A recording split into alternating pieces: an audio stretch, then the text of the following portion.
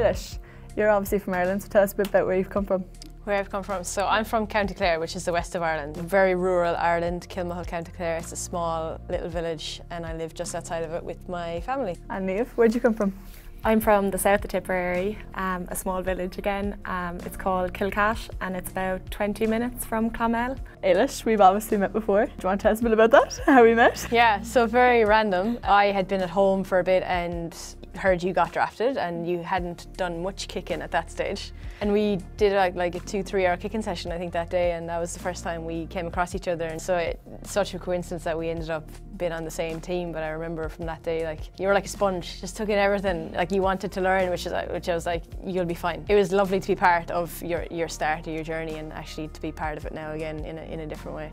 I'm going teaching me to go playing beside me. But yeah, we're obviously in awe of Ailish at the time because 2 premiership winners, and yeah, it was just class. So. And Niamh, tell us a bit about your draft process and how you were approached. I actually was on Instagram before I was going to bed. Surprise, surprise. Nothing new. I could see like I had a request, so I tapped into that and I had a DM from Roos just asking was I interested in having a chat with him. I wasn't expecting much, I just said yeah, I'll have a chat, and it went from there. Who and what convinced you to go? Well, when I told my parents, they were shocked, but they were delighted that I was getting the opportunity. But they led it up to me, so it was fully my decision. Obviously I'm still in the middle of college and stuff, so it was a big move. And who and what convinced you, because you obviously had football going on out there and you had to move your whole life back home and then all the way back out? Well, a huge opportunity, and to get back into the AFLW system almost straight away was, you know, an opportunity I couldn't not jump at. So then when the opportunity came, I would have been stupid not to take it. So, and North is obviously a great club. We're delighted to have you. And what's been the hardest thing about adapting to the game? Obviously at home, like from day one, it's drilled into us like kick off our instep, the inside of our boot. So it's trying to adapt, like kicking off the laces and stuff is different. And then the other one is the physicality of it. We're always like coached to keep our hands out and just attack the ball. Whereas here, it's completely different. You have to shove and get your body on the line. So that's something I definitely need to improve on. And Ailish winning 2 flags with Crows.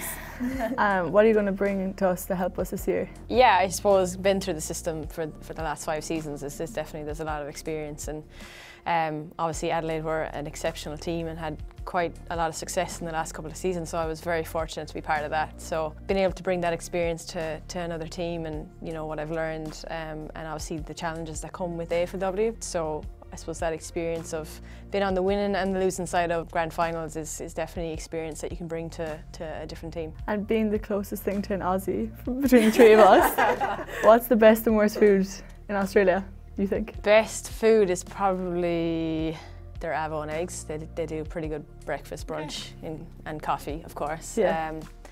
Worst food, they seem to like their licorice here, and I don't like licorice, so I'm going to go with that for now. And what's your best and worst food, Australian? I'm very picky, so I haven't experienced much. Typical Irish? Yeah. I'm kind of sticking to the Irish food. Like, one thing I did notice is there isn't any turkey rashers here, which would have been my go-to at home, so I'm missing them.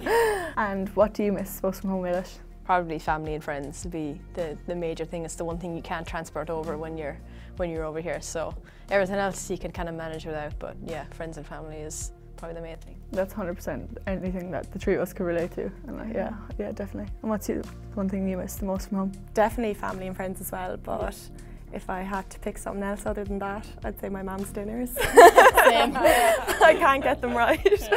I'm missing something. She sent me a few recipes and stuff, but I just can't get them up to scratch. It was great chatting to you guys and get to know you, and I hope the North fans can get an insight into your lives. And yeah, same time next week.